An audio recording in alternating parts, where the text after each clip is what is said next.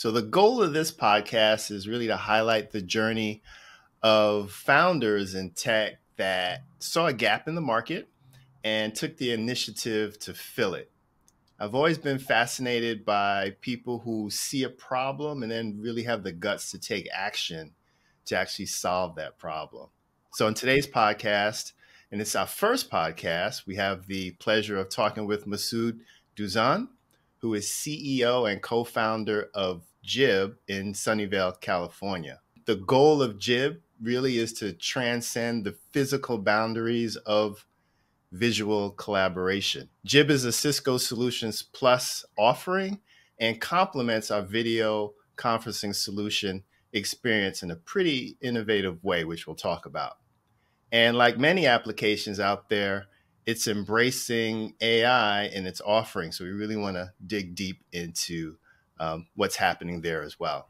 So Masoud, welcome to my first episode of Founder's Journey. Thank you so much, John, for inviting me. I really appreciate. Happy to be here, and I'm glad to talk to your audience, and hopefully we can add some value and some insight to what we have done to bring Jibb to the point that we are collaborating heavily with Cisco. Okay, so first I want to explore sort of the company mission and the formation of Jibb. Can you tell us a little bit about the journey that led you to create Jibb? What inspired you to start the company? So it's how long do we have time here? So we got time. It's going to be the things that there's a long version and I'll make it a bit shorter version. So my co-founder, he's been the lecturer at the Australian University at the time that we started, and he wanted to do tutoring, online tutoring. And he created the software connected to a physical, pen to be able to do when they're doing like a video call at the time, to be able to write and show their writing was teaching math, to be able to do that happening. And by looking at that, I looked at what more we can do with this. And basically, I got engaged with that. By the way, he's my nephew as well. So I started sponsoring him, and then I just looking at that, and my personality, I love challenge and take it to the next level of activities. The first thing that came to my mind, this has way more application than just tutoring, and we can make it to the bigger stage than and to do that, we should get rid of the hardware. So that's basically how we started to create something that without necessarily using any type of specific hardware, by using a hardware normally we have, and that's called our smartphone.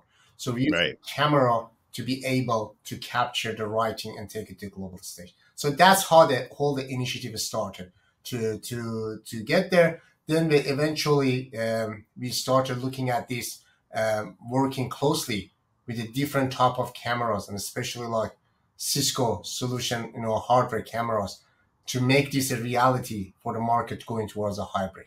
So let's talk a little bit about the market gap that you identified and what is Jibb specifically designed to fill? Okay. So the market gap that we identify is in the hybrid world that we are moving forward. The thing that there's so many times that even in the Cisco live event that we hear that we have to be inclusive. So what the inclusivity means making everything that the user uses be available during their meeting, no matter where they are. If they're in the office, if they're at home, if they are in the in a remote location, they should be able to contribute to that meeting that they are inside of it.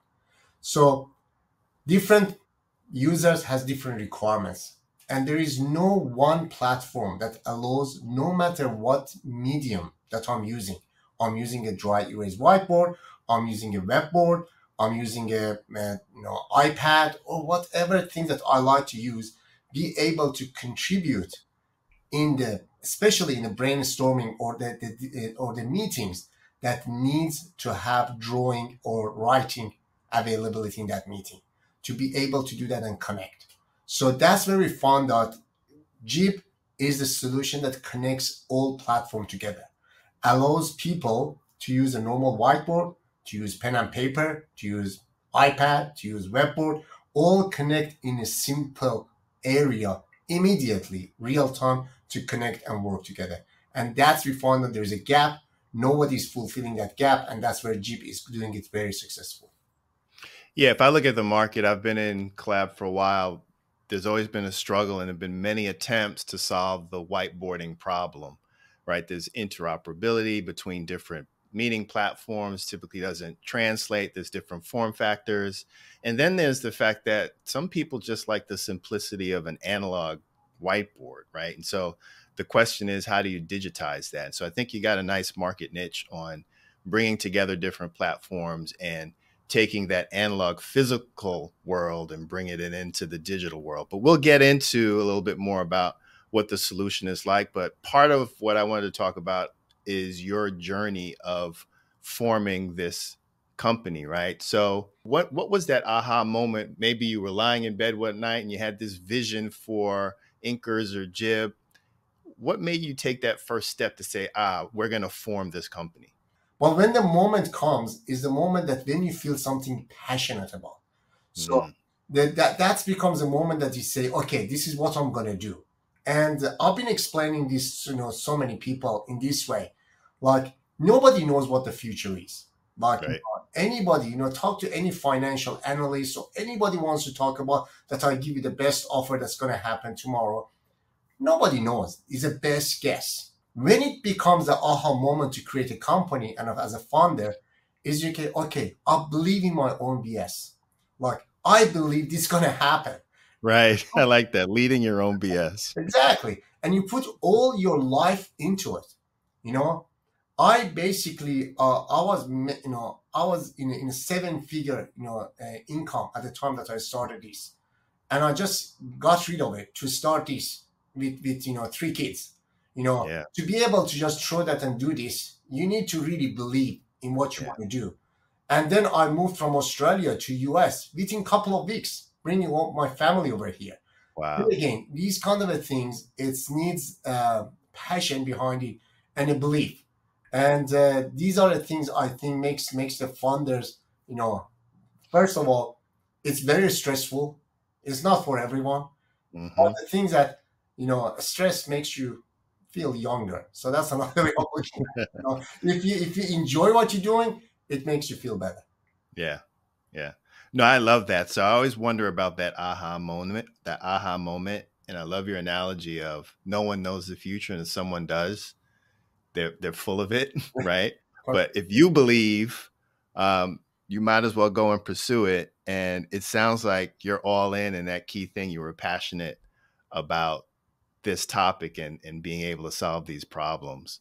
So what was your first step? So you've got that passion, that aha moment. It sounds like you made a big commitment over the past couple of years by moving to the US, right? Correct. So the things that, the next step is obviously to create a team.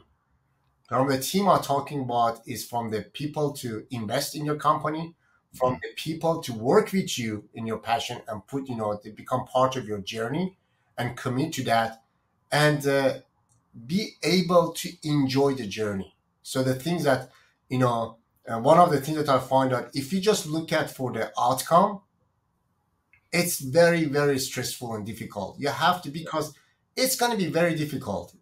There is like, one good thing that I can say is for everyone, I believe, that if one day you wake up and you don't have any problem, check your blood pressure. You're most probably dead. So Right. I love that. so the things that you have to have passion, and you have to know every day you have challenges in front of you. Hmm. But you have to create a right team among yourself that can support you to take you to the goal that you have in ahead of you, and working really nicely together to get there. So that I can't emphasize how much the team can burn you and can make you successful. And that's one of the greatest thing to have. So what's been some of your biggest challenges since you've got this passion for it and you set up your team and you're going after the market? What's some of the biggest challenges that you face as a founder? Market awareness and market fit and letting people what is available to use, that's the biggest challenge. And Hmm. thanks to the system that we provided and focus and years that we spent on this, we got the market fit. availability for our product, because you can have the best product in the market, you can have a best solution, but if you don't find your market fit, Yeah. you're not going to get there. So one of the Yeah. biggest challenge for us to market fit for our product. Yeah, that's a good one, right? Marketing is if people don't know you exist and know the solution that you're solving, you can have the best product in the world. And, what's the blueprint for your specific solution? You've got to discover that as you go along and make adjustments, right? So I imagine that's Absolutely. And that's one of the things. You need to be really agile. As I mentioned, we just pivoted like 3 or 4 times to get to this point, because we had solutions that a lot of people wanted that. But then again, it's getting that to the hand of a customer. And sometimes as a startup and as starting a company, you need to make sure you become profitable. You make sure you need to become, sustainable. So a lot of people might like your product, but they're not happy to pay for it, or they might not happy to be your advocate to use it. They like yeah. it. So from liking it to get to the people to actually using and pay for it, that's two different things. And that's the challenge to get to that point. So let's talk about the customer problem and solution that Jibb is actually addressing. One of the main things is the main challenges customer faces with traditional whiteboarding. And so how does Jibb address that issue? I see you got a whiteboard behind you. Absolutely. So what we are doing, as a technology, we can turn any type of camera to act as an artificial eye. So what Mm, it looks at a basically surface and understand this surface is a writing surface. So it could be a whiteboard, glass board, paper, doesn't really matter. Flip chart, it really doesn't care. So as long as it looks at the surface, is understand it's a writing surface. Then basically just make that writing on that surface digitally available in a collaboration space like WebEx or other you know right. video conferencing platforms. So it doesn't really matter. So it makes it available. So what we are everything happens at that moment is through our AI. So we're working with a vision AI and generative AI to make these Mm, things really available for the clients. So uh, that's basically what we are doing. We're capturing this whiteboard. So allow the user, specifically I start with the Cisco devices, because that's a very, we made it our journey very easy, and adaption with the basically the clients, especially focusing on enterprise customers, make it really simple and easy. What it means, we are just basically a macro sits on these devices as a Jibb button. By clicking on that, the camera automatically adjusts towards the writing surface like a whiteboard behind me.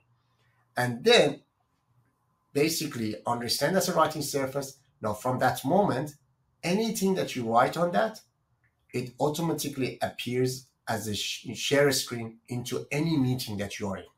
As you know, on the devices, you can run a team meeting, WebEx meeting, Zoom meeting, doesn't matter. right. Anything that we are doing. So we don't care which basically meeting, video conferencing you go into the devices. We make it available for any platform in the devices to be able to use. So that's basically what we're doing. So if I was trying to uh, feed back to you what I just heard, one of the biggest challenges that you typically face in a meeting, most conference rooms have analog whiteboards. Today, most conference rooms don't have digital whiteboards, right? So, Google tried with Jamboard. WebEx has the WebEx board. Microsoft has their board, but it's not deployed in a ubiquitous manner, right? And people like the simplicity of just going up to a whiteboard and grabbing a dry eraser, smelling it, and then writing on the board, right? Uh, so the question then, especially with hybrid work, now that people are working remote, in a conference room, if someone's writing at the whiteboard, unless the camera is positioned in such a way that it's pointed at the whiteboard, which typically it's not, they're left out of the conversation, right?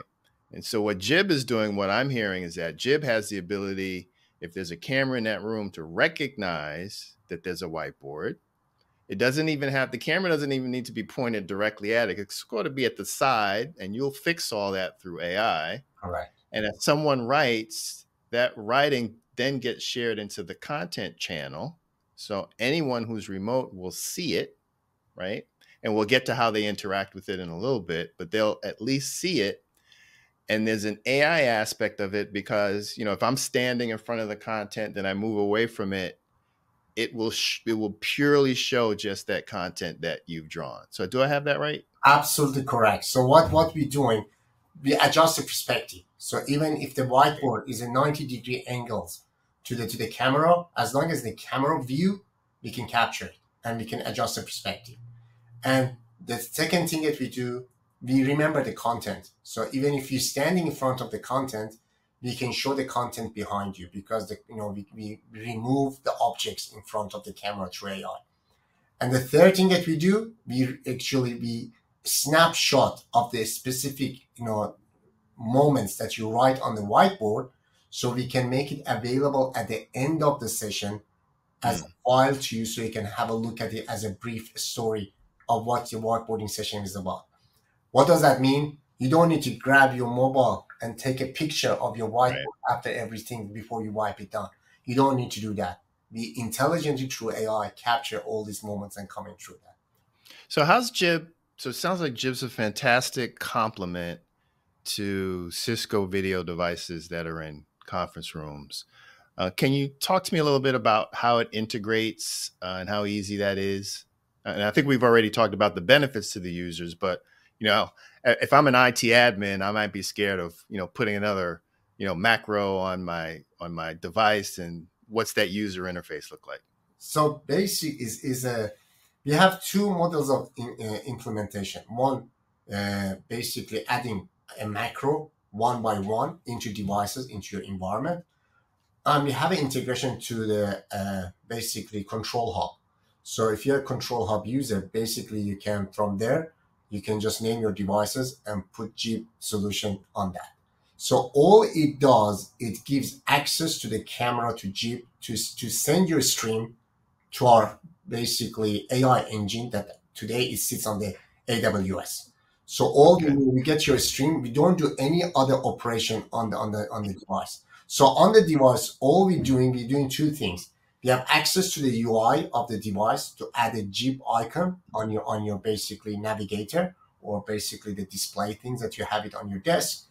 And from that, we give access to the device to be able to give access to Jibb, the stream that comes from device through the macro. So we just basically install a very simple macro on the device, either one by one, or we just deploy it from the control hub, and that's all we need to do. And the rest, we do it actually at our AWS. Got it.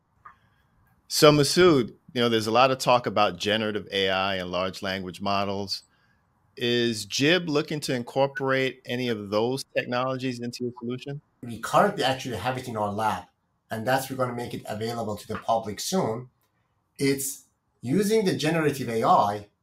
We capture what you're doing in the live whiteboarding session and turn that to a text summary intelligently for you.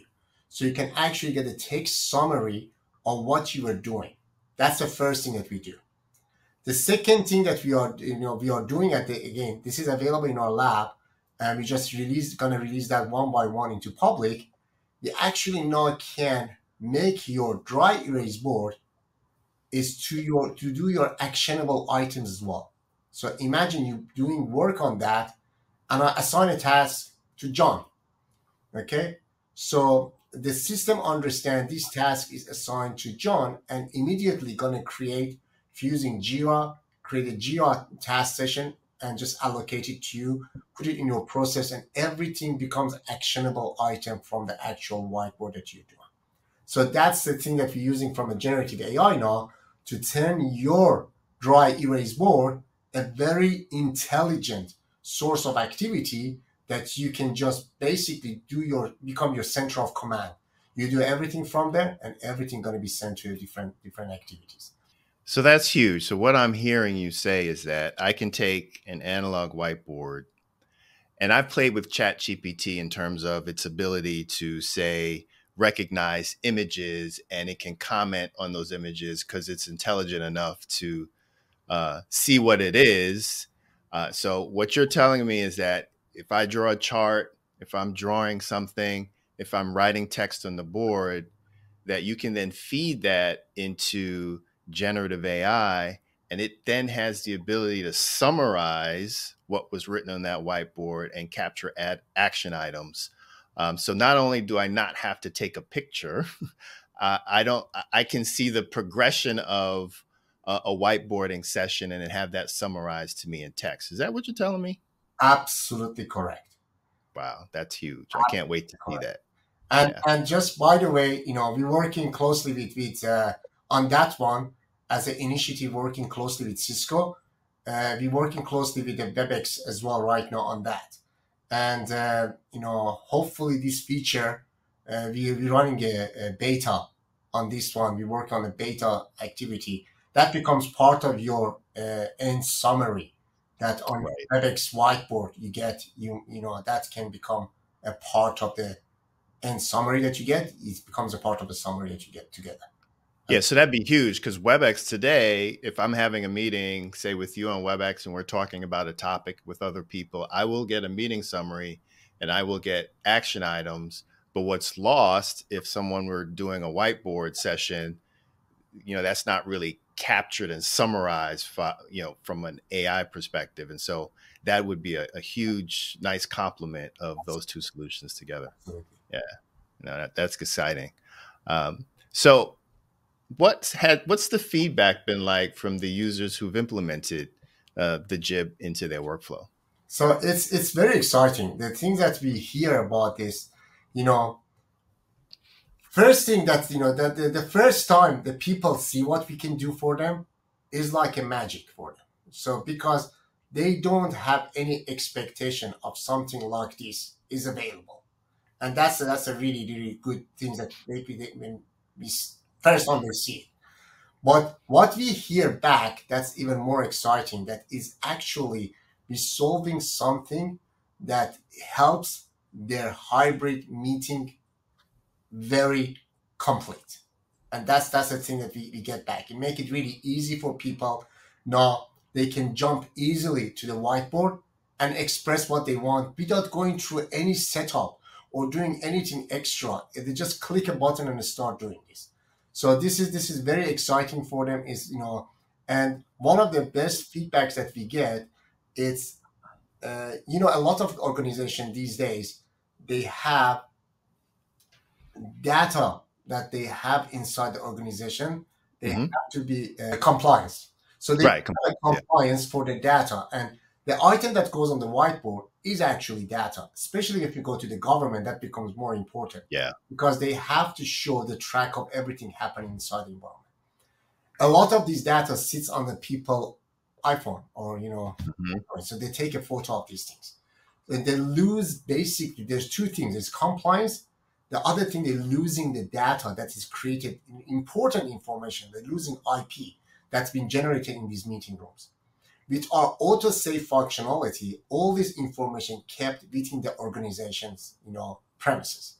So now you have more data to work on, and the things that can happen from that is humongous. So one of the things that we're working on the roadmap, these things like in a longer future that's coming, is to connect all these rooms within your environment. So we are very security conscious. So we don't hold any of the customers' data. As soon as we finish everything, we send it and we don't hold any information.